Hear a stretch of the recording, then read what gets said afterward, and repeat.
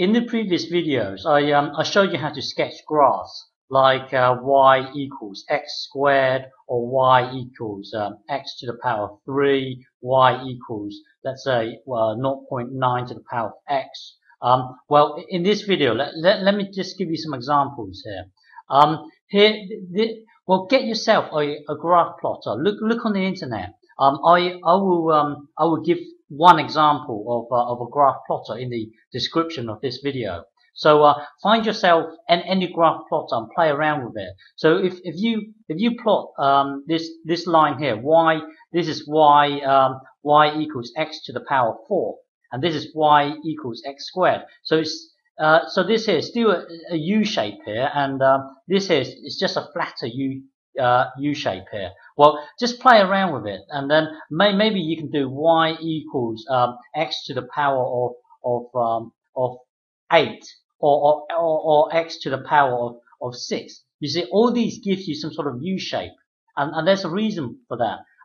If you look at y equals, let's say x to the power of 3, well, x to the power of 3 will look something like this.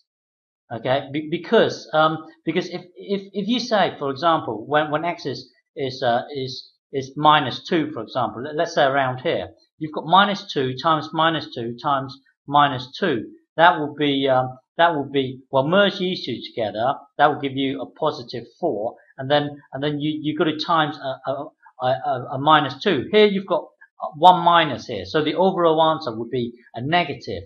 Earlier up here, even if you're in the negative side, let's say at minus 2 here, minus 2 times minus 2. Well, that's going to give you a positive answer. That's why the y value is in the positive side.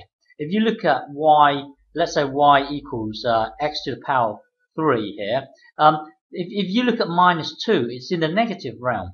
Whereas if you look up here, it's in the positive realm. That's why all the even powers or in the positive or on the positive side, and all the, let's say, x to the power of 5 or 7 or x to the power of 9, they're going to take you into the negative side. Okay, that's why when you have x to the power of an odd number, it gives you something like this, and when you have x to the power of an even number, it's symmetrical. Well, anyway, play around, get yourself a graph plotter, and then punch in something like this, and then compare the two. You see, so it looks something like this.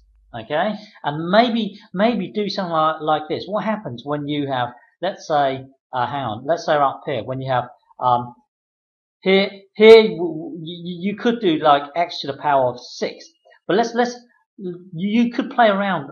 Let's stick to x squared. So you could stick a number in front of x squared, like 8x to the power of 2. So stick with the x squared, and then maybe change a number in front of it. In this case, it's a 1 here, but you could stick an 8.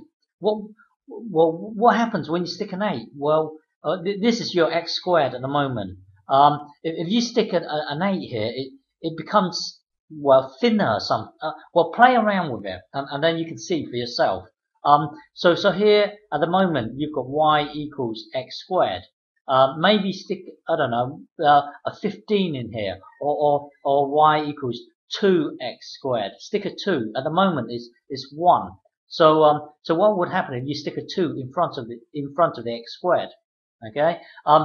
Well, anyway, play around with it, and then if you try and plot, if you try and plot y to the power of x, it will look like this. Again, this point here is 1.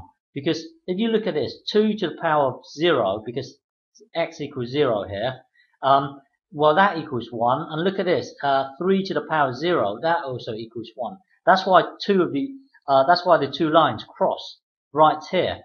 Okay, and if you as you go towards positive infinity, or as you make x bigger and bigger and bigger, what you're doing is, well, 2 times 2 times 2 times 2. You see, each time you power it, it gets bigger and bigger. That's why this thing here gets bigger and bigger.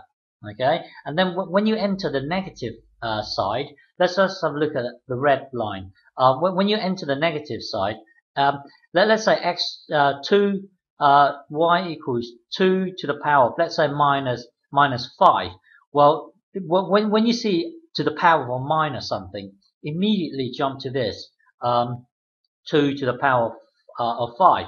So this number here, it's a really big number. So when you have a 1 divided by a really big number, a really big number, then the overall thing will be very small. The overall thing will be small. That's why this number here is 0.00000. But well, play around with it. Yes, just play around with it here. And then this is a graph of when, early up here, you see this number here is above 1. 3 is above 1. Now if you look down here, it's less than 1.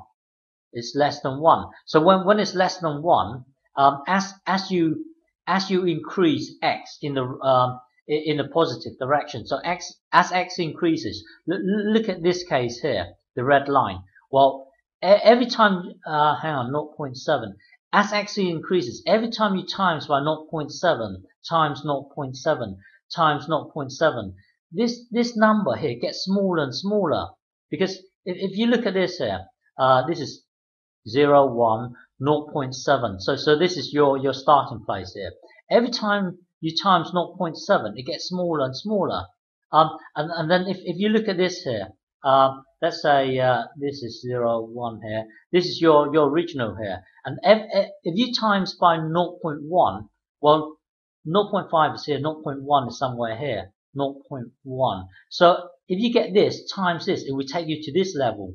And you see, well, when this number is 0.1 in comparison to 0.7, this 0.1 will get smaller a lot faster, because look at this, 0.7 times 0.7, it will take you to this level here. Okay, but then if you have 0.1 and then you times it, when you times it by, you see this here, this 0.1 thing will get smaller and smaller a lot faster than the 0.7. That's why when you look at 0.1 here, just looking at on the positive realm here, it gets smaller and smaller a lot faster than the red one, because every time you times by 0.1, it gets smaller a lot faster than 0.7. Well, anyway, play around with it. And the important thing is this thing here is 1, because 0.1 to the power of 0 is 1. 0.7 to the power of 0, that's also 1. The weird thing is, as you go towards towards negative, well, as you go to the left, as x increase, as you go towards the left-hand side. So let's look at this here. Let's say 0.7 to the power of, let's say, minus 5. Then immediately jump to 1 over 0.7 to the power of 5. Okay. Now this thing here is when you have 0.7 to the power of 5. This thing here is going to be really small, really small. Now, if this thing here only, if the denominator is really small, the overall part will be very big. Because if you get 1 divided by 0.00000 whatever, the overall thing will get bigger. That's why the overall thing up here, for both lines, will get bigger and bigger, because you're dividing by something that's really small. Well, anyway, get your graph. Search around the internet for a graph plotter. I will give one example in the description part of this video. Okay.